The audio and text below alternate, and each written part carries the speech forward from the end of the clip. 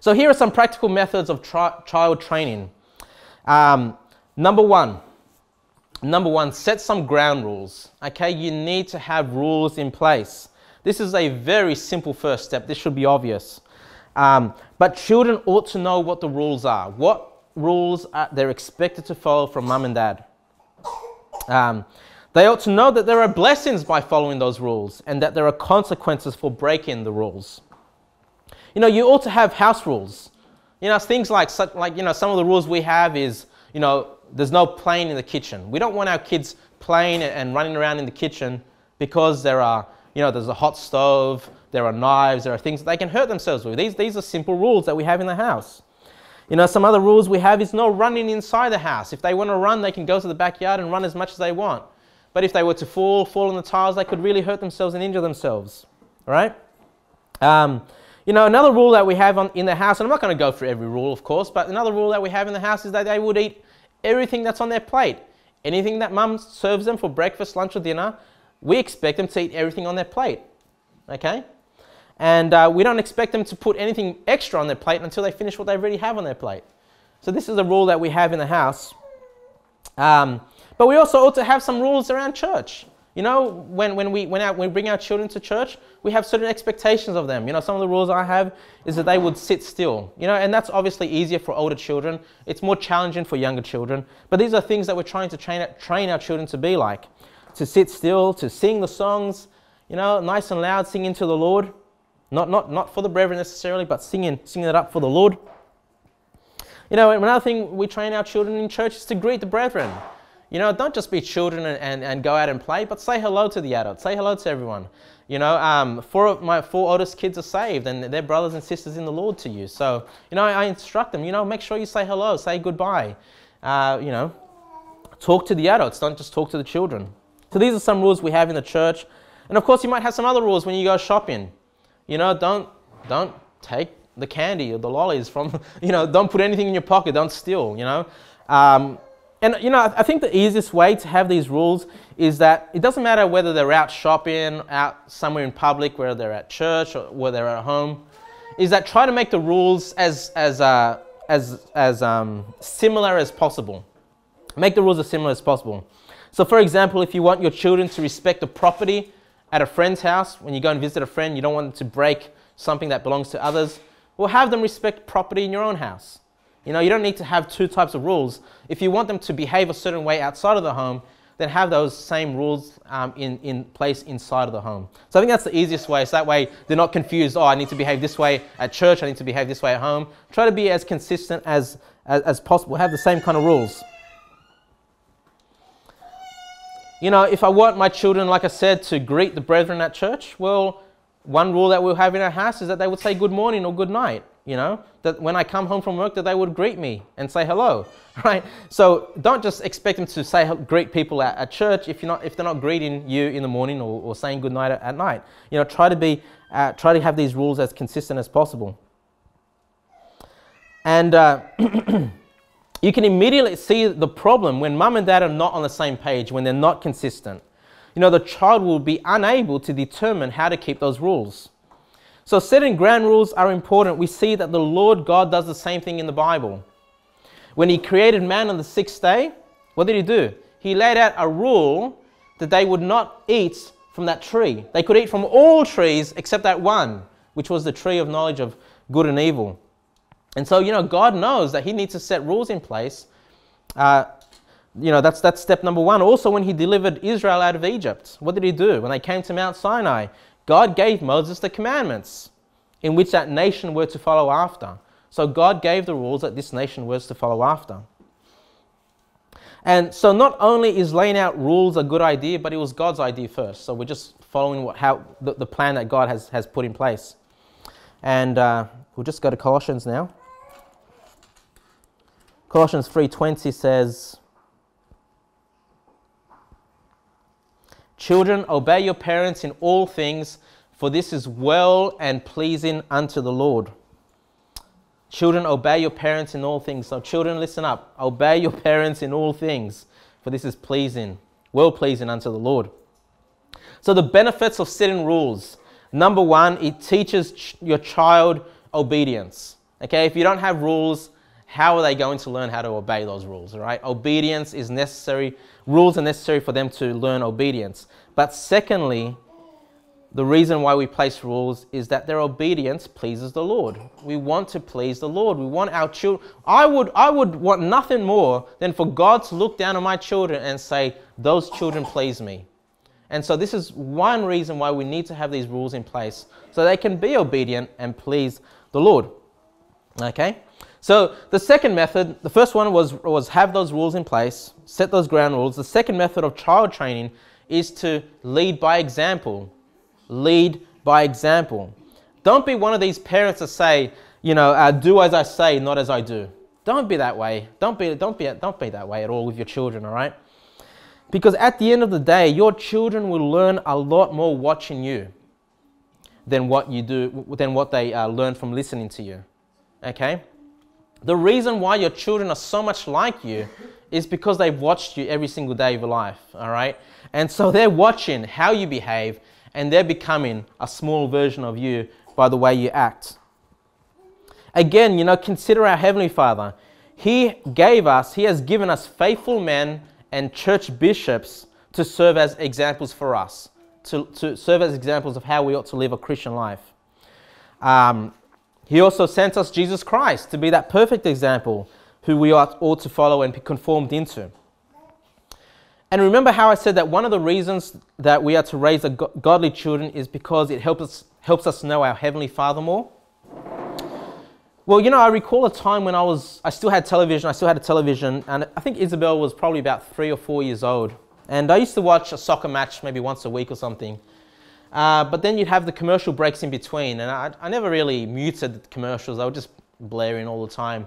And of course, commercial breaks, it pumps out the ungodly music, worldly music and images and stuff like that. And it didn't really bother me at that time until Isabel said to me, "Papa, that's evil." Isabel was 3 or 4. She said, "Papa, that's evil." And I just thought, she's right. My daughter's right. I don't know what kind of commercial it was. It didn't matter, but my daughter was right. Here I am teaching Isabel not to fill her mind with wrong kind of things. To fill her mind with whatsoever things are true, whatsoever things are honest, just, pure, lovely, of good report, of virtue, of praise, things like that is outlined in Philippians 4:8. But I was not leading by example. I was filling my mind with rubbish probably, So, I came to realize that if I didn't want my children to watch certain shows or listen to certain types of music, that God would not want me doing the same thing. I knew that God didn't want me doing certain things. But it's when I realized I don't want my kids doing that I realized, well, hold on, I'm a child of God, then I shouldn't be doing the same kind of thing, right? And so, sometimes, regardless of your age or Christian maturity, sometimes we can learn from our own kids, and just apply that and see ourselves as children of God. So it's important to lead by example. You must lead by example, parents. Your life ought to emulate how you want your children to be like. Otherwise, we're simply hypocrites, aren't we? If we're training our children to grow up a certain way and we're not following that same pattern, then we're simply a hypocrite. And so if you're going to take your children training seriously, be prepared to examine yourself and make those necessary sacrifices so you can be that good example for your children. If you want your children to read the Bibles every day, then make sure that they see you reading your Bible every day. If you want your children to pray, teach them, pray with them, and let them see you praying on your knees. If you want your children to be more affectionate toward you, then take time to be affectionate toward them, hugs and kisses. Show them that you love them. Don't just tell them that you love them. Lead by example. So the third method of training our children that I have here is to teach them Bible doctrine. Teach them Bible doctrine. And we saw this already. Well, actually, no, we haven't seen this. So let's just go there. Deuteronomy chapter 6, verses 4 to 7. It says here, "Hear, O Israel, the Lord our God is one Lord, and thou shalt love the Lord thy God with all thine heart, and with all thy soul, and with all thy might." we know this verse, don't we? We know this verse quite well. It's repeated a number of times in the Bible that we ought to love the Lord our God with all thine heart, with all thy soul, with all thy might. Sometimes it says with all thy mind. And we know this as the first and greatest commandment, don't we? And look what it says here in verse number 6. And these words which I command thee this day shall be in thine heart, and thou shalt teach them diligently unto thy children. Teach what? Verse number 6, and these words, the words of God, teach them diligently unto thy children, and shalt talk of them when thou sittest in thine house, and when thou walkest by the way, and when thou liest down, and when thou risest up. God has commanded us, just as He's commanded us there in verse number 5, that thou shalt love the Lord thy God. We know that as the greatest commandment. But then He says, just straight after that, and thou shalt teach them diligently unto thy children. It's just as important, okay, to love the God with all your heart, as important it is to train our children, the words of God, the doctrines of God, to love the Lord with all their heart and soul. And have a look what it says. It says there in verse number 7. Is that verse number 7? Yeah, so verse number 7. When thou sittest in thine house. When you sit in your house. So one reason God gives us a house is to have the comfort to train our children the Bible, to train our children the doctrines of God. It says there, when thou walkest by the way. You know, when you're traveling back and forth with your kids, you know, whether you're driving to church or driving back from church, is another great time to teach your children Bible doctrine. You know, perhaps when you drive home from church today, you know, it'd be good to talk to your kids. So what do you think of the preaching? Did you learn anything at church today? You know, encourage them, ask them questions, see what they understood from church. When thou liest down, the Bible says, when thou liest down, that's when you go to bed. Bedtime.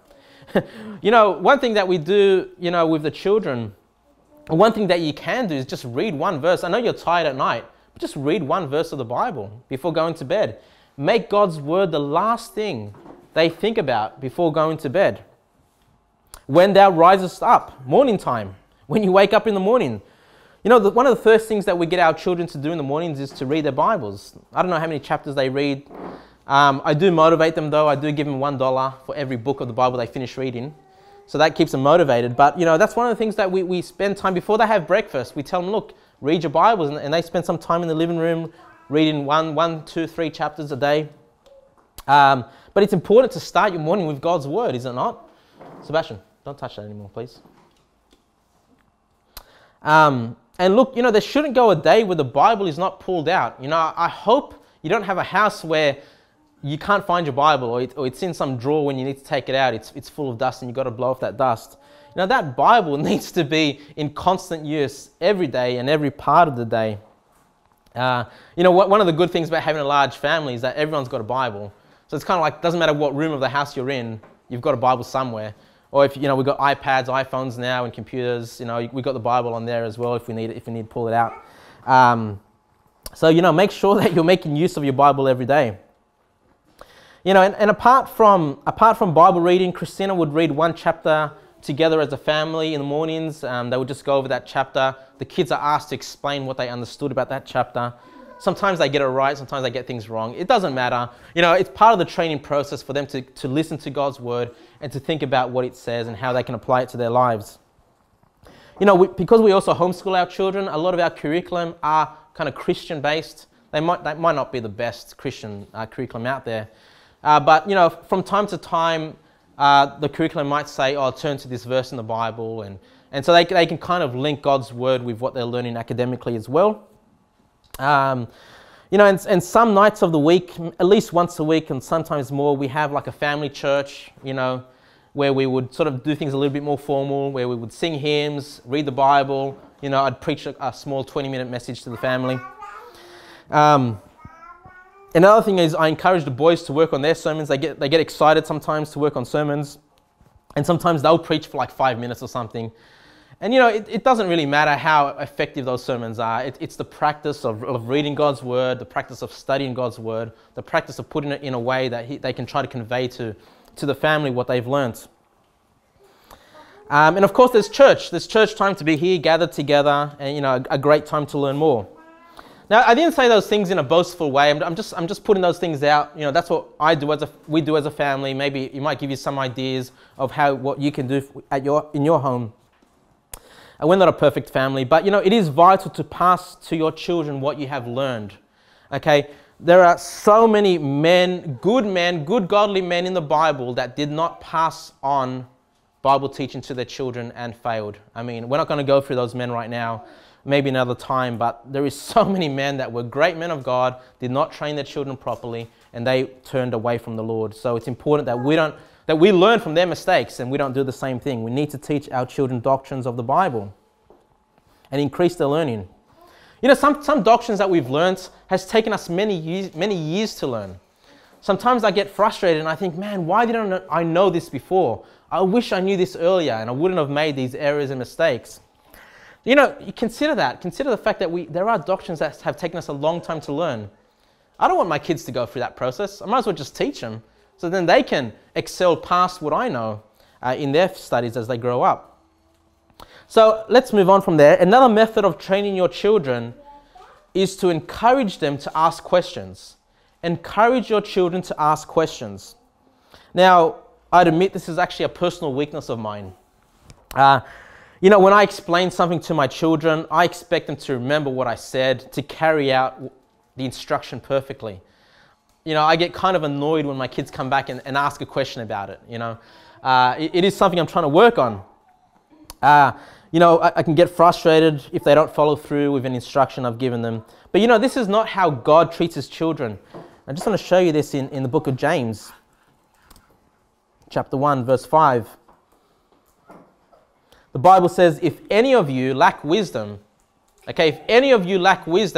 let him ask of God, that giveth to all men liberally, and upbraideth not, and it shall be given him. Okay, so we see that God is not this way. God wants us to ask questions. God wants us to ask for wisdom when we need it. And it says that God will give it to all men liberally.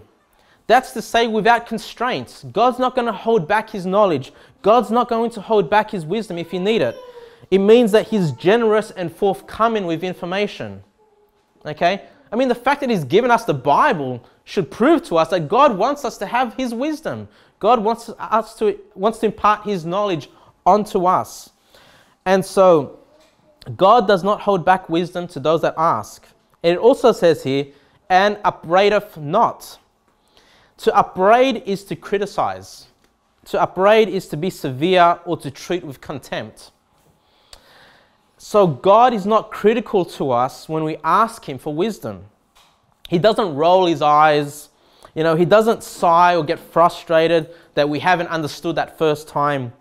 He is willing to work with us, to guide us, to instruct us openly and freely through life's journey. And again, I said, this is one of my weaknesses. I kind of get frustrated when my kids don't understand what I've said to them. And I shouldn't be that way. I should be looking at how God treats us, how he's willing to give us wisdom. He wants us to ask questions. And that's how we ought to be as parents. So I'm speaking to my children right now, okay, and to other children in the congregation. Please ask questions if you need clarity. Please ask questions if you need to. Don't be afraid to ask questions. If you have something that you don't understand, if you have questions about life, if you have questions about the Bible, if you have questions about your education, ask mum and dad. It's important. God would want mum and dad to use your questions to help raise and train you better.